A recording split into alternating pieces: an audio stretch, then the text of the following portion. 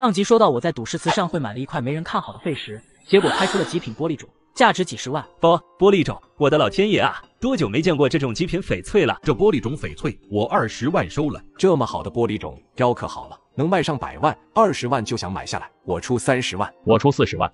在场的珠宝商人争相竞价，最后是一名来自外省的大珠宝商开出了51万的天价，才终止了这一场疯狂的竞价。萧少爷，看来这场赌局是我赢啊！得饶人处且饶人，你这我跪。愿赌服输，你堂堂萧氏沉香集团的少东家，不会输不起吧？萧雨的双手死死地握住拳头，一股憋屈的怒火在心中升腾。只怕我这一跪你收不起。莫说你只是一跪，就算你给我行五体投地的叩拜大礼，我也收得起。听到我这话，萧雨不再多言，咬着牙缓缓跪下。今日我这一跪，日后一定会千倍万倍的和刘大壮讨回来。不错不错，下次继续。一旁的陈梅见状，连忙上前想要去搀扶萧雨。都是你这扫把星，害得老子这么倒霉。看在你给我第一次的份上，那新茶楼的股份就当是给你的补偿了。从现在起，我们再无关系。刘大壮，我向萧家祠堂的祖宗发誓，1个月内我定要让你手中的茶楼、珠宝店全部倒闭，彻底在凤凰县消失。说完，他转身便往慈善赌石会场外走去。刘大壮，都怪你，若不是你，萧雨也不会和我分手。这个女人真是越来越恶心了，看来我是时候考虑下该怎么给陈梅这个女人一个惨痛的教训了。我要让陈梅从我眼前彻底消失。回去的路上，我就一直在思索这事。方才我听萧雨说，陈梅还是第一次，可我记得很清楚，去年陈梅和县里一位家境不错的男人在一起过，而且意外怀孕还堕过胎呀。张大哥，你在县医院有认识的人吗？认识倒是认识，你想干什么？到县医院把陈梅的怀孕检查报告拿出来，送到萧雨那里。哈哈哈，有意思啊！放心吧，这事交给我，保证给你办好。很快，吉祥茶楼到，可我刚下车，却见流窜在步行街的地痞老大黄蜂带着几个人走了过来。黄蜂，你们怎么在这里？刘老板，我这里有一个关于你吉祥茶楼的情报，就是不知道你信不信得过我来。你先说说看。事情是这样的，原来陈三为了报复我和柳莹，竟然花钱让潘文找几名地痞，打算在今晚火烧吉祥茶楼。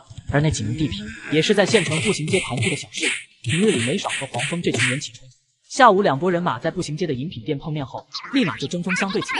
黄蜂这才从对方的口中听到关于我和吉祥茶楼的只言片语，他顿时就猜到事情的大概，当即就来吉祥茶楼找我了。岂有此理！那个小郑三就知道耍这种阴险伎俩，上次在吉祥茶楼闹事，我还以为他长记性了。这次绝对不能侵扰了他，这可是人命关天的大事。你把这情报告诉我，应该不仅仅是出于好心，是还有别的想法吧？刘老板，我直说了吧，我想铲除那支势力。这次他们火烧茶楼，是你们的机会，也是我的机会。步行街有我当拖地就够了。和聪明人说话就是轻松。别看黄蜂现在只是步行街的一群地痞老大，但就冲他这头脑和城府，在我的帮助下，以后成为凤凰县龙头也不是什么难事。在这个年代，做生意不仅要有白道的关系，暗流下的关系也得掌握。不知道我这个野菜贩子有没有荣幸结交你这个朋友？刘老板，你太谦虚了。现在满县城谁不知道你是县城最大茶楼的股东，而且你还是10几家珠宝店的大老板，能当你的朋友，我很荣幸。我虽然有力气，手下有一批小弟，但没钱，短时间内还可以用兄弟义气拴住手下，可时间长了，人心难免会散。只有和刘大壮这种有钱的大老板合作，我才能有钱，才能带领手下从步行街打出去，做大做强，再创辉煌。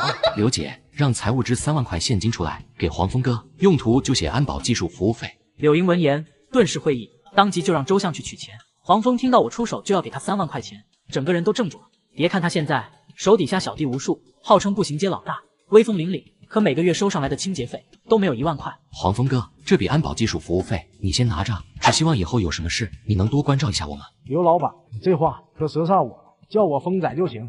待黄蜂带着一众小弟点头哈腰的离开后，我的脸色骤然变得冰冷起来。张大哥，刘姐，你们要帮我做2件事。什么事？张大哥，帮我查一下隔壁茶楼翻新的报备流程有没有问题，还有钢筋的来历是否正规。另外，工地里那些工人的身份也调查一下。一般茶楼想要翻新，要在相关部门备案。这个茶楼萧雨刚送给陈梅不久，报备流程应该没那么快通过。陈三他们这样抢先翻新，属于违规行为。他们这么着急，恐怕工地钢筋等材料的来历也是从特殊渠道搞来的。当然，单凭这2点还没办法送陈梅这个茶楼法人进大牢，但如果再加上窝藏罪犯一点，应该就够了。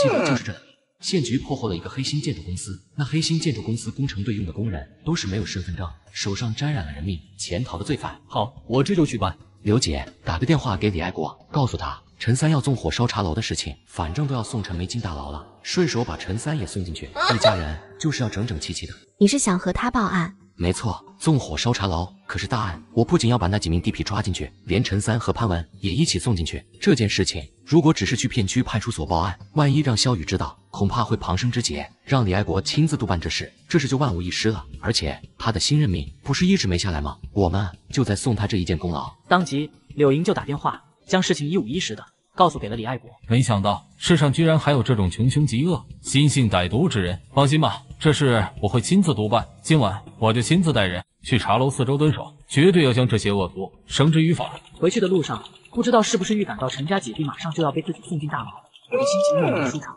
落雪，你在外面坐着，是在等我吗？菜已经热好了，就等你回来了。你先吃饭，我给你炖个红枣枸杞鸡汤再吃。第二天一早，我就被村外响起的警笛声吵醒。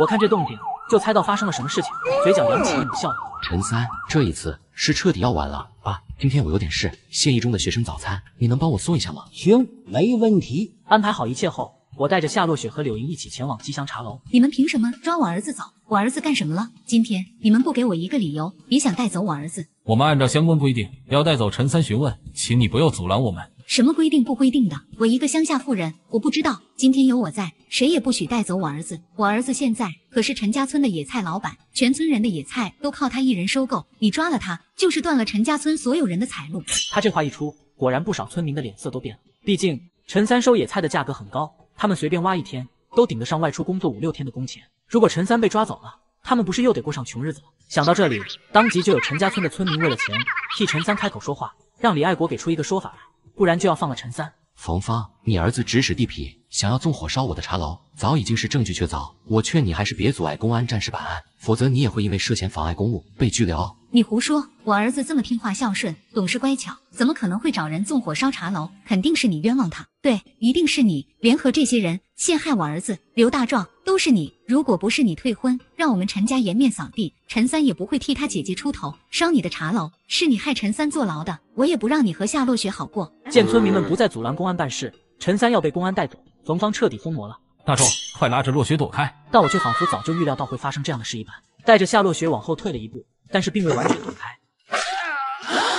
把他们2个给我拿下！听到命令后，2名警察当即就冲了上去，把冯芳夫妇控制了起来，扣上了手铐。放开我！你们凭什么抓我？这小子欺骗我女儿的感情，我砍他一刀怎么了？刘老弟，你没事吧？还死不了，但骨头可能断了，具体要去医院验伤才知道。同志，这对恶夫妇如此凶残，当着公安战士的面都敢持刀伤人，你们不在的时候还不知道会有多凶狠，应该不能这么轻易放过他们吧？我怕他们还会报复我。当着我们的面也敢持刀行凶，故意伤人，若不是我们阻止的及时，恐怕还会出人命。这起故意伤人案有这么多公安战士，还有村民作证，他们至少要在牢里坐3年以上。而当李爱国他们把陈三一家人押上警车离开后，柳莹也赶忙送我去县里的医院进行止血包扎处理，甚至做了验伤报告。因为我在关键时候退后了一步，只是刀尖划破了点皮而已，包扎好就没事了。你的身手明明连潜逃多年的杀人犯都制服得了，怎么就躲不开那对恶夫妇的菜刀呢？可能当时想着不能让我媳妇受伤，大脑想不了太多，就条件反射的这样做了。若我不受点伤，